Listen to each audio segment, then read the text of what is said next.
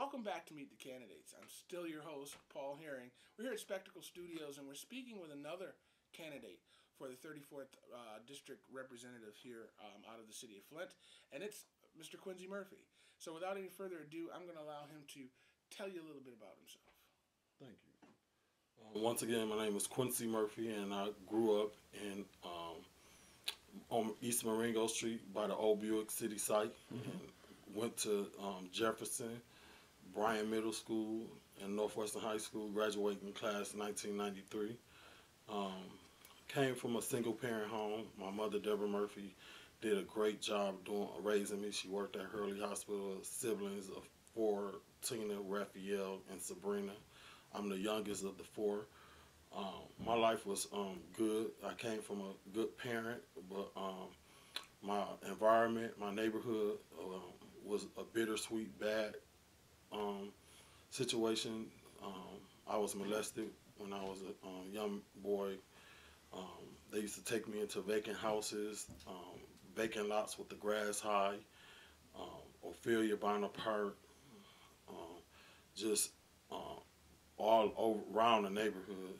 Guys that were older, and for 10 years I went through that, and then I broke loose and I ran away from home, and my mother didn't know really why I was running away, but I was running away because I wanted to run from that problem that was happening. I was scared to talk to people, and I went through 10 years of probably bitter, angry at everybody else, thinking it was everybody else's fault. I was silent. I didn't talk to no one. So then I opened up and eventually told my mom what happened to me, and she didn't like it. It was hard on her. It was hard on my family. Went through at least about 10 years of healing and forgiveness, because in order for me to move forward, I had to forgive and heal from what had happened. And because they took those years from me, they was not going to take the rest of my life. So I started being a community activist, working in the community, doing this healing process. I didn't like to see vacant lots with high grass. I didn't like to see houses that was open. There used to be bats flying around in the house while this was happening to me, so it traumatized me when it came down to seeing vacant houses open, and I'm still scared of bats, so you know, it was very hard for me. But I'm healed. I done forgave. I done moved on, and it's a new day. So part of me being a community activist come from what I went through. So Okay. some people really don't know the reason why I do what I do. And, I'm using this platform to reach out to others, that if you going through anything like that, go talk to someone. And don't let what happened to me happen to you. And go tell someone. So I started cleaning up parks. They took me to Ophelia Bonner Park, molested me several times, and I just had a problem with high grass, vacant houses that was open, and parks that wasn't well kept up or lit up. Because this would have prevented them from being able to do that to me. Okay. So that's how I became involved in being a community activist. And you see me out cutting grass and boarding up houses and doing the things that I could do. But it's at a point now to where it's bigger than me in the city of Flint, because it's still a problem. It's a massive problem. For the last 30 years, we've seen this increase in blight. You done had over $30 billion to come into the city of Flint in the last 30 years. And as a result, our neighborhood is looking like it is. So this is how I kind of evolved into being a community activist. Okay. All right. Now, in light of all of that, amazing story, amazing motivation, you're doing, you do, you know what I mean, and you're taking care of things. Why state rep? Well, state rep, God always prepared you for things. I feel it's a calling on my life. I ran for city council. That wasn't God's will for me. I've supported other candidates for mayor position, for city council position. I campaigned for others for over the last 20 years, thinking that they was the solve all problem to the need of the city of Flint. I watched the divide into the city council, the county commissioner, and the state rep. You had this person going in this direction. There was no togetherness. There was a lot of political bickering, no elected officials coming together, and I felt for years it's been a great divide where this person that's elected in this position. So say you got the city council, the county commissioner, and the state rep. They did not come together as one to address the issues of the city of Flint. So I felt like the state rep position for me will help me be able to bridge that gap with the lack of relationships that we having with each other. I have a relationship with Dan Kildee. I have a relationship with Dane Wallen, Councilman Brian Nolden, majority of the council. I believe that I have what it takes to be able to work with people. I feel like the direction and the vision that our leaders has been taking us been a dead road in. I have experience in organizing different groups, bringing people together. I work with churches, block clubs, elected officials, bringing a cause together. I just recently lobbied with the planning commission and the city council and the mayor and emergency manager to have $200 million implemented in a master plan. And that didn't come by me being divided with the elected officials. That came by me lobbying and going to meetings behind closed doors when the cameras wasn't rolling, pleading to them, writing letters and letting them know the importance of why we feel we need this money. Because I felt like a lot of money has been put into the city of Flint, majority in downtown Flint, and I love the stuff that they is doing in downtown Flint. But I feel like we need to share space to equally divide the resources and the financial resources in the city of Flint.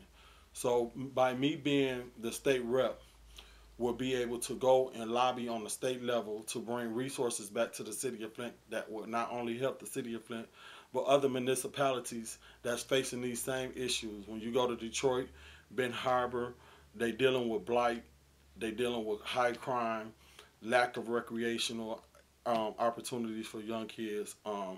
And when you look at the divide in the leadership, you don't have people that, despite us not liking one another, but dealing with the issues and sticking with the issues and being that we need to put our dislikes on the side and deal with what's important. High water bills, and I mean, even if you just deal with blight, that's been people's main problem, and especially me coming to what I went through when I was younger. I do not see no elected official right now being the solver or have the vision that I have for bringing peace to the city of Flint and bringing together people for one cause, and that's to change the city of Flint for the better. Okay, you touched on high water bills.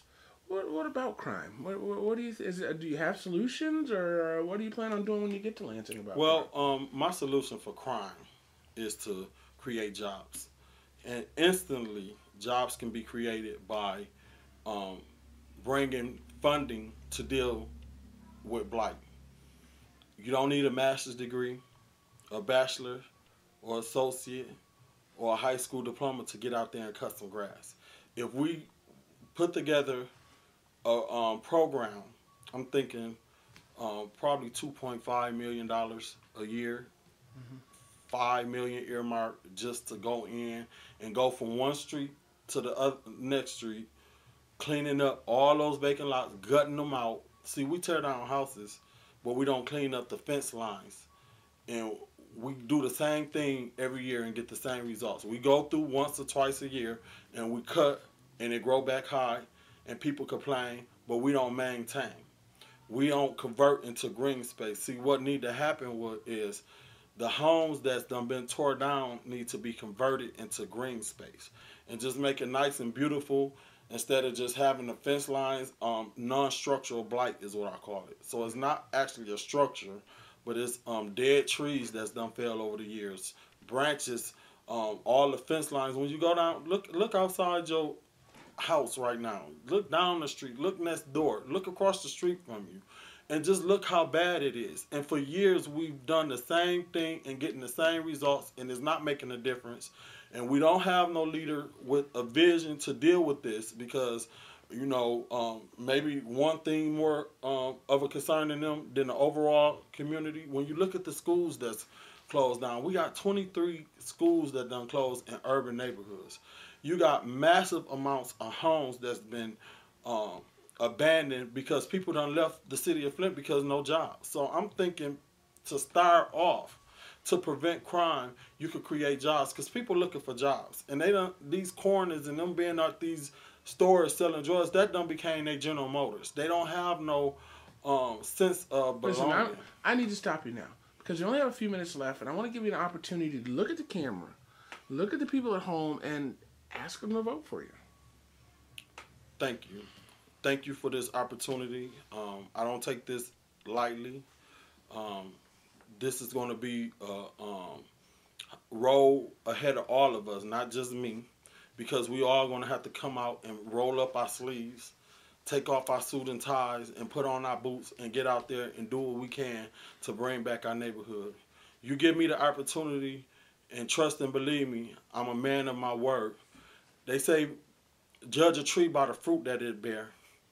When you look at the work that I've been doing, adopting Dewey Park, trying to reopen Bunch Elementary School, lobbying to get $200 million in the city of Flint, lobbying to get $60,000 for summer youth and neighborhood stabilization grants. I have a proven track record that I can be the change that we need for tomorrow.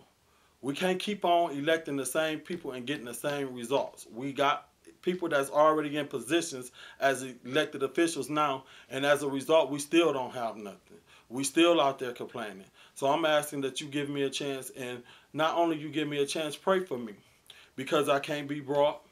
I ain't for sale, and I ain't taking endorsements from somebody to shut me up. So if they ain't right, I don't need them endorsing me. All I need you to do is go to the polls and vote for me August 5th, Quincy Murphy for state representative. Nice, nice. Why don't you give out a phone number, your headquarters, if anybody wants to give you a hand? If anyone want to volunteer, our headquarters is on Welch Street, 826 Welch, across from Little Caesars. Our phone number is 858-1014. That's 858-1014. We need you to come out and help us knock on doors and come talk to me. If you have some concerns or something that I did not answer for you, just come on and talk to me, and we'll see what we can do to make a change. All right, ladies and gentlemen, you're watching Meet the Candidates. That was Quincy Murphy. We'll be back right after this.